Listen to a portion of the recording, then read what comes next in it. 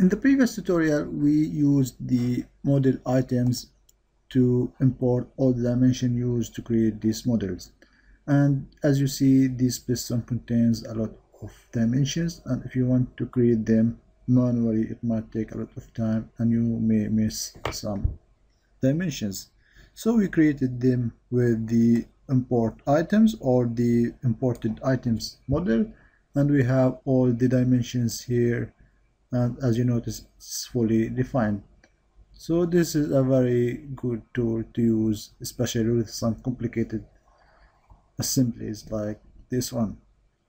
So when you are done with that, you click OK. So now we're going to go to the next step, where we're going to modify the block title. So if you hover over it, you will notice the cursor icon is changed. So that means you are able to work with the block title. So right click and go to edit sheet format.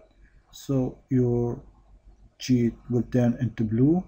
So double click on the title here and then add the name you want. For example, piston drawing. Then you have chance to change size and so on.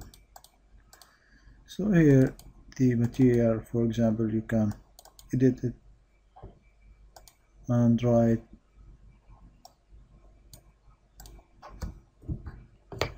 the steel, for example.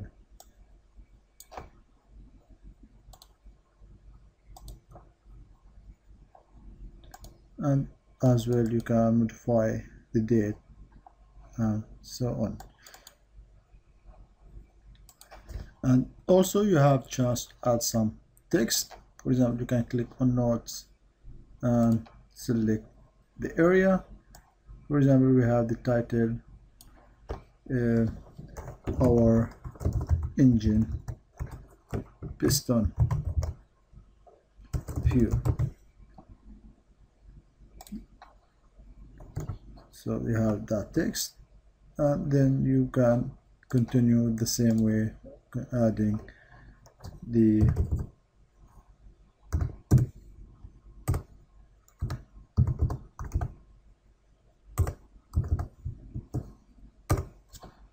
rest of the notes that you want.